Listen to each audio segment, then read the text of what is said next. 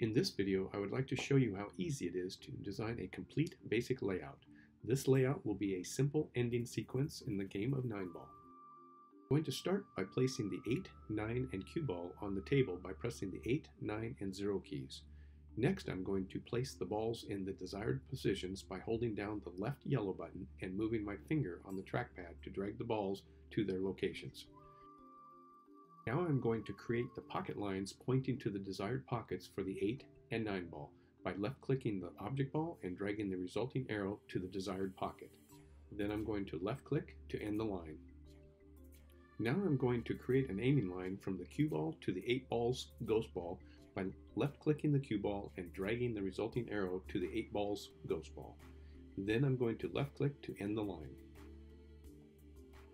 Now I'm going to create the desired position target for the 9 ball by pressing Ctrl plus the C key. This will give me a circle target in the middle of the table. Then I'm going to move it into position by holding down the left yellow button and moving my finger on the trackpad to drag the target to its desired location. Next, I'm going to resize the target by right-clicking it and choosing the Resize menu option. Then, placing the cursor over any of the selection handles, I'm going to hold down the left yellow button and move my finger on the trackpad to drag the selection handle inward to make the target a bit smaller. Then I'm going to left-click to end the resizing process. Next, I'm going to label the target by right-clicking on it and selecting the Add Label menu option. Then I'm going to delete the default text by pressing the Delete key multiple times and then typing T1 for the new label. Then I'm going to left-click to end the labeling process. Now it's time to draw a track line that shows the path the cue ball will take to get to the target. First, I'm going to right-click on the cue ball and select Track from the menu. Next, I'm going to drag the resulting arrow to the 8 balls ghost ball.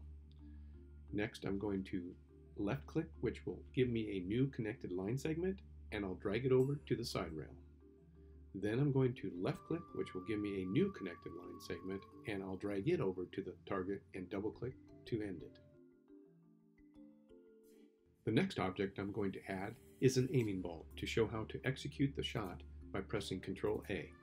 Next, I'm going to move it into position by holding down the left yellow button and moving my finger on the trackpad to drag it to its desired location.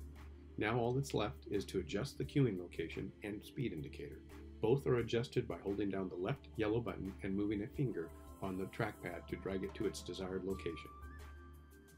The last step in the design of the layout is to save the layout by pressing S, which will bring up the save screen. Then I'm going to type in the name and press the Enter key to save the layout.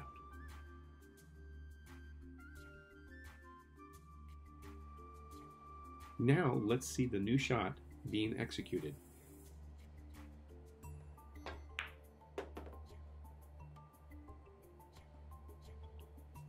Looks like it works great. Creating your own layouts in the ICA Training System is quick and easy to do. There are many more design tools available to use in ICATS. You are only limited by your imagination.